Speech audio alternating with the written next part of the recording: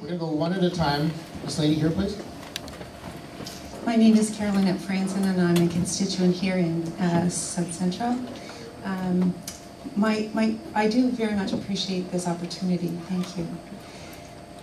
My question is this: why does Canada remain silent, this government of Canada remains silent, on Israel's continued expansion of settlements, while Canada's own policy on Israel and Palestine declares that the settlements are illegitimate and an obstacle to peace?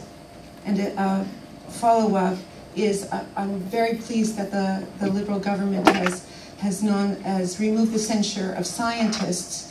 Why is this government condemning citizens who want to non-violently express their concern and hold Israeli government accountable by boycott, divest, and sanction?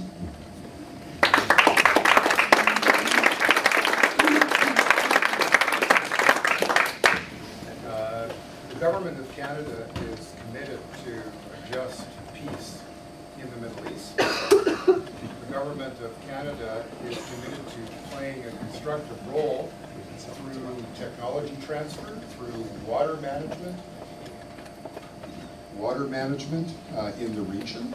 And Canada also identifies itself with the vibrancy of Israeli democracy in a region of the world that unfortunately cannot mirror the freedom that the citizens of Israel enjoy in that very troubled part of the world.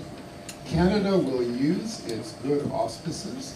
I am a founding member, by the way, of the Arab-Jewish Dialogue in Winnipeg, which was a path-breaking group of Jews and Arabs who come together once a month in each other's homes to learn from each other, to talk to decision makers about what we believe to be reasonable prospects for peace in the Middle East, to try to export that kind of cooperation and understanding abroad, which we have done.